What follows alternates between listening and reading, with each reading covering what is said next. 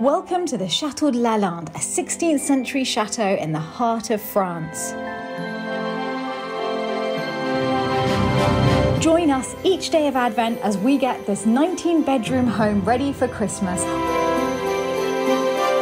We'll be cooking, decorating, and discovering Christmas traditions from all over the world.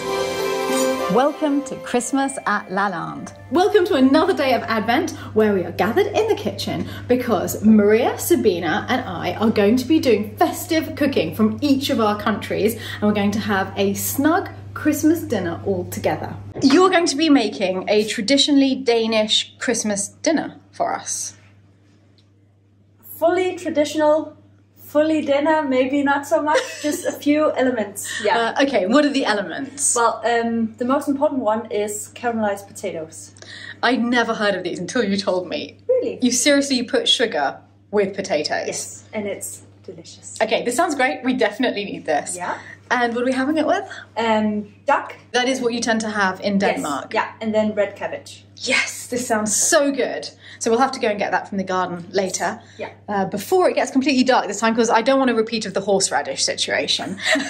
What are you going to be cooking? I'm really excited because I'm going to do Cypriot MELOMAKARONA, which are honey cookies, and they're like basically mince pies for the Greeks and the Cypriots. And you've grown up in Cyprus? Yeah, and so I've grown up with actually both, which is quite diabetes inducing if you have mince pies and MELOMAKARONA sort of interchangeably. So by the end, by Christmas, you're not sort of in good shape anymore. Okay, well that's what January's for. We can pull it all back in January. Yeah, yeah. Right, so honey cookies. Yeah. And I'm not making anything for tonight's dinner, but I'm getting ahead with the Christmas cake because I'm using a recipe that I've never used before from Delia. I usually use her classic Christmas cake, but this time I'm doing her Creole Christmas cake, and we need to steep the fruit in a lot of alcohol for a whole week before making the cake. So let's get started on that too. The cookies that I'm making, they're sort of a similar concept as a semolina cake, or as Anne-Marie likes to call it, diabetes cake, because I made it during the summer. So we can expect something sticky and sweet. Absolutely, yeah. And so the concept is that you make the syrup in advance, you let it cool, and then either if you're making a cake or the cookies, you take them out and you put them straight in the syrup. So that's what we're doing now. I'm doing two versions, by the way, because Christmas is for everyone. One for Philip without the orange and lemon peel. Okay. Because he can't have that. And for us, it was the classic combination. Lots of orange. I was really surprised. I found some real Greek honey in the pantry, which is awesome. Our guest Vasilius brought it, and it's amazing. Yeah, it's great and it smells amazing. So we're proper Greek honey going in. Stuff. All right, so I'm just gonna do the peel first. Oh, and immediately the kitchen smells delicious. Yeah, it smells like Christmas. We're gonna add the peel to our sugar and water. If you want the exact recipe, we'll have it in the description. Yes, perfect. Okay. Great, so we've got this. Then we'll just quickly add a couple of cloves. Cloves are like magic. Yeah. The amount of flavour that comes from a clove. That's true. And what I like about these kind of cookies is that they're very, very strong on the spices, and that's what I like. I really don't like, you know, when people add like a sixth of a teaspoon of cinnamon. I mean, just go crazy. Go crazy, yeah. What's just happened over here? Don't do this at home. We tried to put more fuel into the stove, and the bag was very heavy. And it melted. And it kind of tore and overfilled. And now we're considering whether or not we can put the coals back in, or anyone that are smoking and that I can't touch. They are not back in the bag. Exactly. Can I just say that the two of you have got jumpers on that are making this entire process a lot more cheerful than it may otherwise have been. Well, yeah, I mean, with weather like that outside, we thought, oh yeah, need some sunshine. It's pretty miserable. Yours is the best, but honestly, Philip, you know how I love this jumper. Thank you. It's an Emmaus classic. I actually love it. Yeah, charity shop find of the year. I sort of feel you should be in kind of some sort of 1980s catalogue. Hello, so we going out to get a cabbage? Yes. All right, I'm getting my coat. It's all happening. Sabina and I are going to leave the others fighting the cooker and go out. Just a little light drizzle. I see cabbages. To the cabbage and beyond. Oh, I don't know about you, Sabina. I say let them eat sandwiches and let's just go in and have a cup of tea. Okay, this is your preferred cabbage. Yeah, I think so. Okay. I think that you need an affinity with your cabbage, don't you? You've got to feel which one's calling to you. Since this is my very first cabbage slaughtering and making of, then I have absolutely no idea what I'm doing. But, okay, that looks like a great cabbage then. Yeah. Okay. Well, you did that pretty well for your first go, I'd say. Well, thank you. I feel that was a lot more successful than the horseradish. Straight to the cabbage. It was like keyhole surgery. We've returned triumphant with the cabbage. Yeah, I boiled the syrup. This is what smells so good. Yeah, so the one that we're having with the peel, I'm adding one juice of 1 lemon into, and then we're using the amazing honey from Crete, which makes me very happy because it means that we're gonna get a real flavor of the MELOMAKARONA, and we're going to put about 200 grams of this. A lot of honey. That's a lot of honey, but it wouldn't make sense to make MELOMAKARONA, so honey cookies, without honey.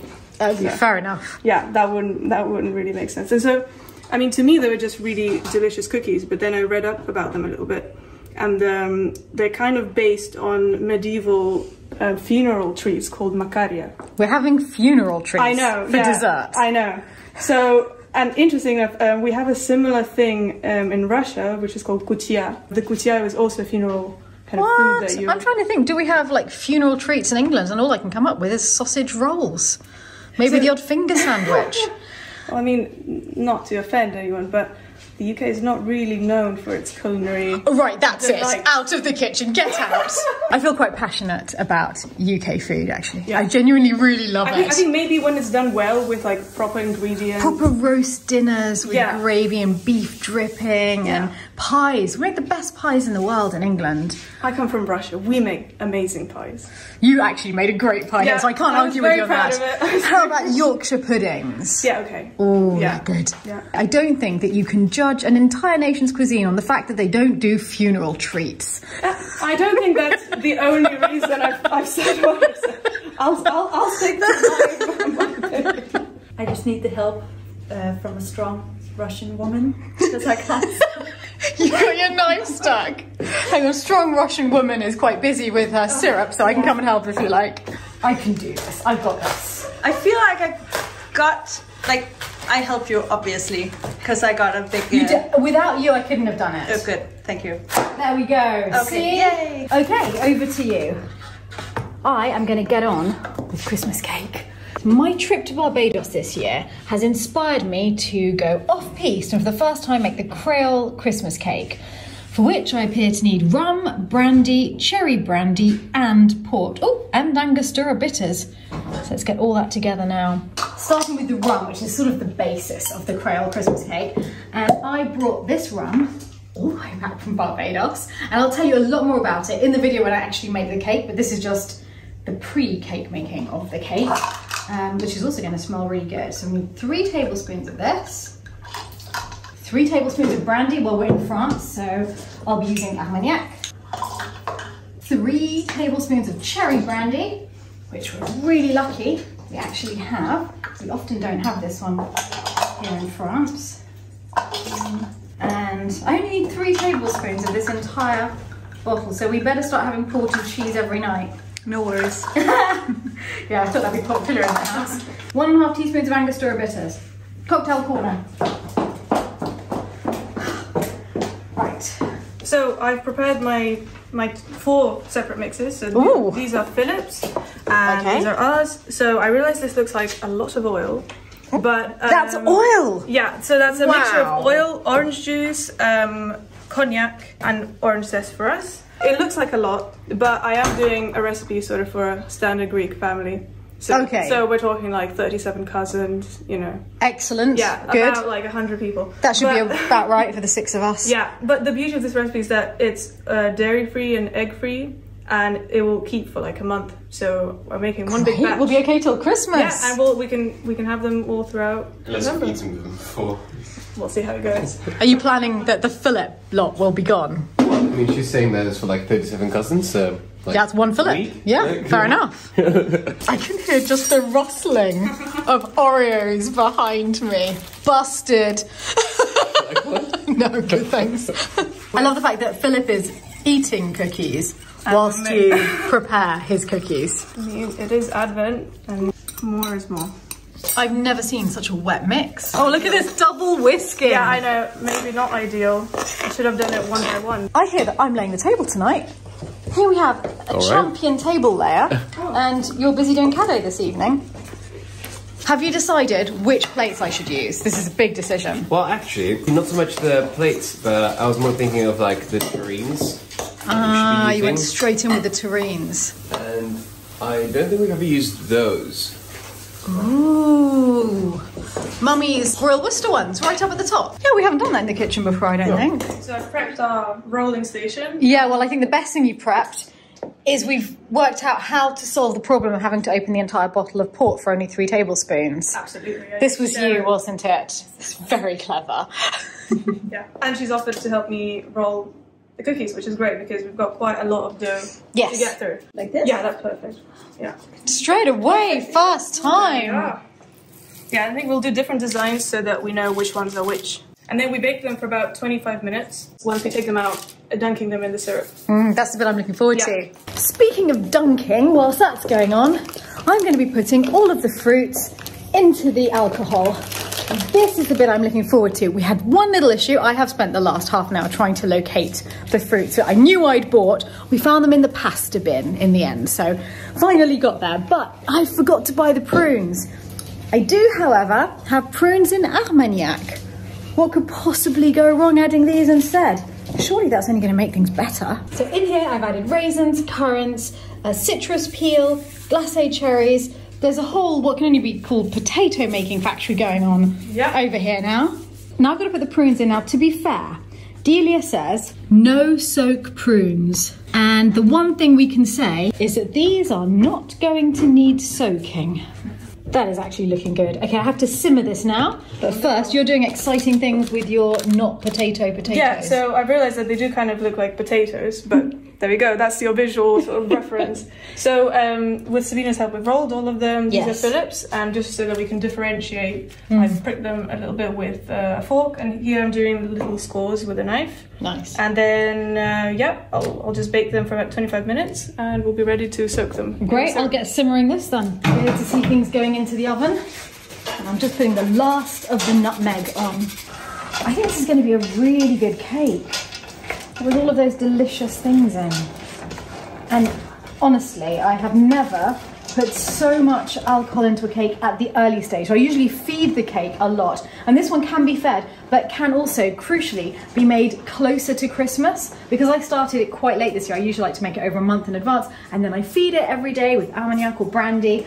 And this time I thought I would try this one, A, because I was in Barbados and I wanted to use rum, and B, because it doesn't need so much feeding because the alcohol goes in advance. I love being in this kitchen with you two. It feels super festive and Christmassy. Yeah, I love the communal feel because this is what I was really looking forward to, because Christmas at my house is really confused and sort of half-hearted and quite isolated. Is that because you're a Russian family in a Cypriot household? All my relatives are back in Russia, so it's just me and my parents, and then we're kind of combining all the different celebrations, and it's all a little bit of a mess. So it's different every year. It's not like these set traditions that I think you and Sabina have. And yeah, we have set traditions, but actually what's nice here is we get to try each other's traditions. Yeah, exactly. I love that. It's really great. Yeah, it's part of festive Christmas, I think, is learning about how other people celebrate, and most importantly, tasting the food that they celebrate with. Definitely. Well, this is me, a Russian woman, making Cypriot cookies in France, so... Yeah, that's very Lalande. Exactly, yeah. Okay. The moment we have all been waiting for in the house has arrived. Admittedly, they do look rather potatoey, but, I mean, that's all right. As you can see, I've already done Phillips. Okay. So I'm dipping these directly from the oven. So they're still warm. Yeah, so they're like very, very hot. So I probably so delicious. Why isn't there smell-o-vision? And then we just leave them to absorb all of the syrup. And so when are we first allowed to taste them? In maybe like an hour and a half. So yeah. And the way to serve them is for the traditional ones, sprinkling walnuts all over them. But also what you can now get in bakeries, and what I'm doing for Phillips, is they're either drizzled with chocolate or completely covered in chocolate, so dunked in dark chocolate. Yes. Which is also quite nice. Oh, that sounds so good. We'll have both. Oh, great. Because this is Mummy's dinner service from the 80s, I'm going quite retro with the whole table. Little cone-shaped napkins. napkins at each place. Then we have red wine, white wine is chilling there. And I'm just gonna bring down the serving dishes from the top. I arrived at the perfect moment, haven't I? Yes. There is sugar going into a pan, and for me, this is an absolute first. I've never seen sugar and potatoes in the same pan. Melt the sugar, then put in the butter. Make a little like, so it's kind of little caramel. Yeah. And potatoes, and then just... Okay, so now you're just caramelizing them. Yes. I've got everything into my jar, and Maria came up with the genius idea of why not just pour a little more alcohol over it whilst it's sitting for a week? Top that up, and that is going to sit in the fridge for 1 week. Well, this is going to be good. So part 2 of the Christmas cake making will be in the Advent calendar next week. And I'll also tell you a little bit more about the rum that I've used then. That looks so good. Okay, what else do we have? Yes, we have Sabina's amazing the potatoes. Very excited about that. And here, gravy. Gravy. And the cabbage. Oh, yes. Yes, what a meal. And more potatoes in this one. Of course, of course. And now the crucial addition to any meal at Lalande. And the other thing that we cannot be without in France is bread. Can one put gravy onto the caramelised potatoes? Yes. Yes, that's allowed? Yeah. Great. So it's good to feel we're having a little taste of Denmark tonight. Before moving on to Cyprus in a strange geographical meal. I know I've said it before, and I know I'll get stick for it, but I think this is my favourite meal. Oh, it's so delicious. Everything is your favourite, but this is my favourite food. I mean, it's ridiculously good, isn't it? It is amazing. Thank you. I would like to thank my mother and my friend Anne. Cheers to you. Thank you. Oh, this looks so, so good. And it smells delicious. Yeah, it smells like Christmas to me. Yeah, it does smell like Christmas. Cheers, everyone. Cheers.